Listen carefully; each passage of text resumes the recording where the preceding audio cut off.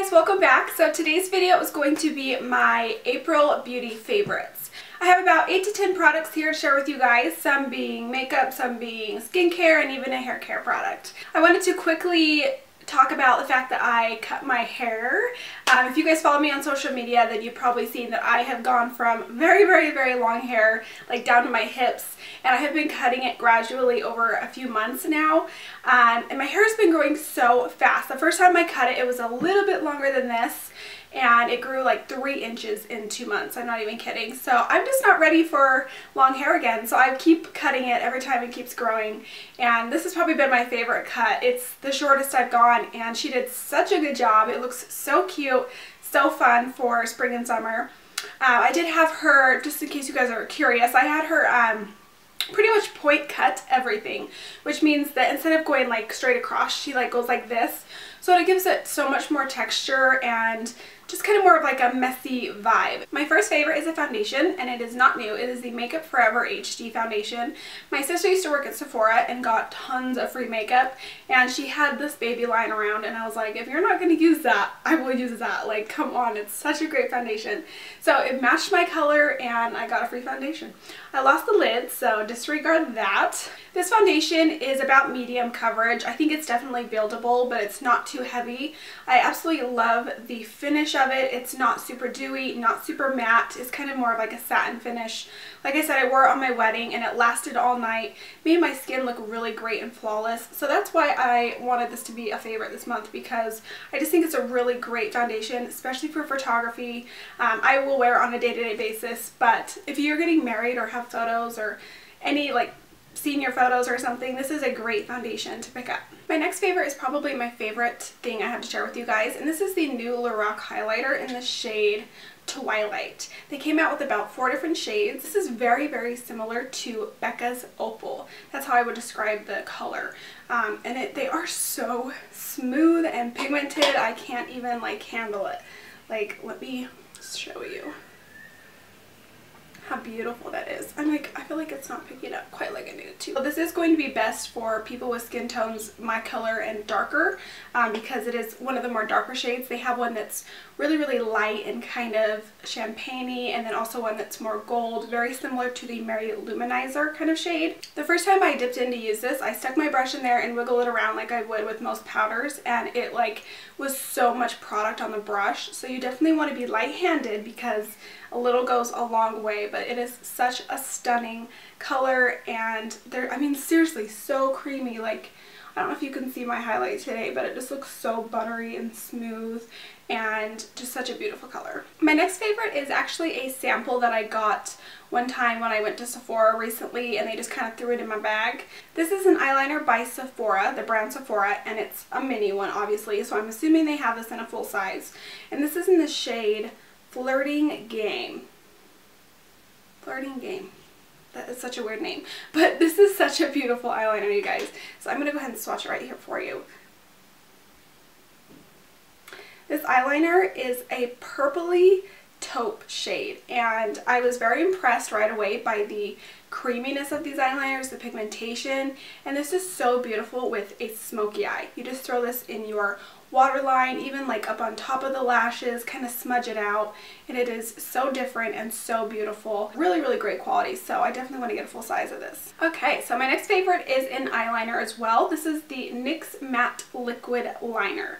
Now, if you guys have been following my channel, you know that I am ride or die for the NYC liquid liner. I've been using that pretty much anytime I put eyeliner on, I use that one. I haven't branched out and tried any other liners until now. The reason I decided to try a new one finally is because I realized that the NYC ones, anytime I get a new one, there's always hairs that are kind of like springing off. You know, like the hairs aren't in sync with each other and give you a smooth application. It can be a little bit difficult to apply. So I decided to try this guy, and I think I have a new favorite. So the reason I like this one more is because, first of all, the brush is more stiff. I don't know if it's shorter or what, but it's more stiff, so I'm able to get much smoother lines. So much easier to apply, and there was no brush hairs that were sticking out when I bought it. So far I've really been liking it. When I apply the NYC one, if I make a mistake, I'm usually able to take a Q-tip and hurry and like clean it up and fix it. With this, as soon as it dries, it's stuck. It's on there, which is a good thing because it's long wearing and it's not going to budge. But it can be bad because I mess up my wing eyeliner all the time and I usually have to fix it. So it's a little frustrating because it dries really fast and I have to push a little harder to get it off. Sometimes I have to fix my eyeshadow and stuff, but I think I still prefer this one because it's so much easier to apply and it's going to be really long wearing. The NYC one, obviously if your eyes water or something, it might come off. This guy isn't moving. Okay, moving on to lips. I have a few different lip products this month. So first I want to talk about two lip glosses. These are the Maybelline New York, let me get the name right. These are the Maybelline New York Color Elixir lip glosses. Now I bought one of these years ago and I really was impressed by the formula, and I don't know what took me so long to buy more of them. I just hadn't. And the first color I had gotten was this mauve shade. The color is unfortunately no longer on there. It's kind of rubbed off, so I will definitely figure out what color this is and list it down below. But this is a mauve shade and it's just great for everyday wear. It goes great over multiple lipsticks that are similar in the pinky shade. So here's that one. It's quite pigmented. I mean, they're not like full coverage like lipsticks, obviously, which wasn't what I wanted. But they're quite pigmented, very creamy, not sticky. I mean, they seriously feel like buttery on the lips and they give you a great shine. Really like this one. But this one I like even more. I recently picked this one up and this is in the shade Enthralling Nude. And it's kind of this peachy, it looks pretty peach in the packaging, but it's super sheer when you put it on. I'll swatch it on my hand. So as you can see that, it does not come off super pink. It's very nude, has a hint of like sparkle in it. I am wearing it today over top of another lipstick that I'm going to talk about. And it just gives you that like wet, glossy look that everybody loves. Like movie star status. And they smell great. They're so creamy. I just love them.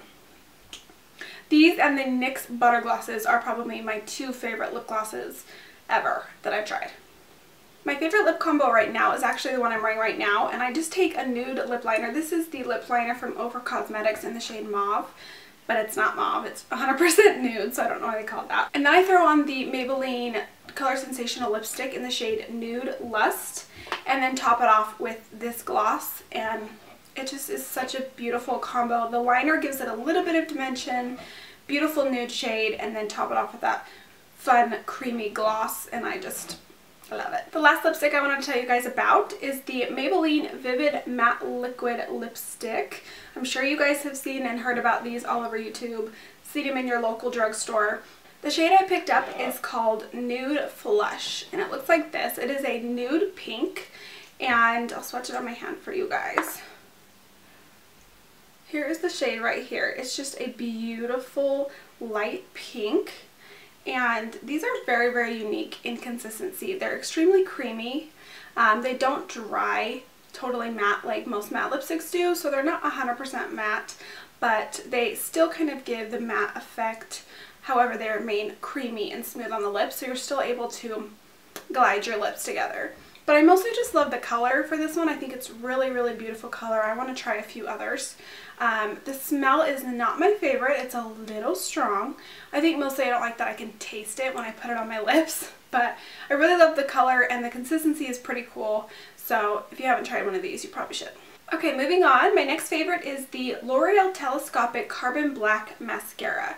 I usually don't talk about mascaras that often because I've always used so many different mascaras. I've never really had like a favorite ride or die mascara. But I really wanted to mention this guy because I do kind of have a love-hate relationship with him, which I think I mentioned before in a video. Once this dries, if you keep trying to put more mascara on, it starts to get clumpy really fast. So you just kind of have to figure out how much time you need to spend on each eye, and then you can kind of avoid that. But it definitely makes my lashes look so long, and I think the reason that I love this so much is because this is the first mascara that I have used that I haven't needed to curl my eyelashes with, which is crazy because my eyelashes are so straight, they literally go down. They go down like this. And so I have been curling my lashes since I started wearing makeup because I absolutely can't stand them. Just a few days ago, I accidentally left my eyelash curler with my sister-in-law, and I needed to put mascara on, so I wore this mascara and didn't get to curl my eyelashes, but I was like, whoa. they look great. Like they almost looked better without the curl. So I started to wear this more and more without curling my lashes, and my eyelashes still look freaking awesome. For some reason this just works great with my lashes without curling them, which is a miracle because I don't necessarily like curling my lashes all the time because it can damage them and pull them out and all that great stuff. So I was like, if I can use this without curling my lashes, that's gonna save my lashes. I've been looking for a really great clay mask to use once a week because I just love clay masks. They just give you a really good deep clean at the end of every week when you've been wearing tons of makeup and your skin just needs a good, you know, clean. I am a little bit of a skincare Nazi because I went to school for skin. I learned about ingredients and how important it is to actually find something that has good ingredients and works on the skin. So I definitely checked out the ingredients before I bought this and made sure it was actually going to make a difference. So this has kaolin, which is a very popular ingredient in a lot of clay cleansers. It has salicylic acid, glycolic acid, and obviously some charcoal, which all help to purify the skin, get rid of dirt, increase cell turnover rate, all that good stuff. It says it's a 2-in-1 cleanser and mask, meaning you could actually use it and just rub it into your skin and use it as your cleanser, or you can put it on the skin, leave it on there for 5 to 10 minutes and actually use it as a mask. So I just apply this all over and leave it on for about 5 to 10 minutes once a week, and I feel like my skin is definitely cleaner. You know, it's really, I can see little things that it's pulling out of my skin, which is what you want out of a clay cleanser. I would say it's not as good, definitely not as good as the Glam Glow clay mask. Love that one. It really sucks everything you got in your face out. Totally awesome. But for this price, this is a great dupe, I would say, for that. You're still going to get that pulling of impurity kind of deal. A good purifying mask once a week is so essential. I also use hydrating masks as well. Sometimes I'll use multiple masks in a week just to make sure I'm getting a really good clean. And I notice that my skin just looks 100% better when I incorporate masks into my skincare. Okay guys, last but not least is a hair care product. Obviously I did cut my hair and I also colored it. And when you're coloring your hair and stuff, you start to get a little bit of damage. I definitely noticed that my hair has been pretty frizzy and I've had tons of flyaways like in my part. And it was just a little out of control. So one of the girls at my work recommended this Redken Frizz Dismiss shampoo and conditioner. I personally only have the shampoo right now because I had some conditioner already and haven't picked up the conditioner yet, but I do want to get both of them and pair them together because they would work twice as good. But even just using this shampoo every day has changed the frizziness of my hair. It's so much smoother, so much more tame, and I've definitely seen a difference. So if you've got frizzy hair, dry hair, it's got great oils in it. It's sulfate free, which is huge because those sulfates are what dry out the hair. So a good sulfate-free shampoo like this one is really going to change the look of your hair. So that is it for my April beauty favorites. I hope you guys enjoyed watching. Don't forget to list any favorites you guys have been loving down below. I love hearing what everybody else is loving to use. Also give the video a thumbs up if you haven't already and you enjoyed it, and subscribe as well. I'd love to have you as my subscriber, and I'll see you guys in my next video. Bye! I picked this up because I have been looking for a great clay mask. Oh my gosh. Are you kidding me?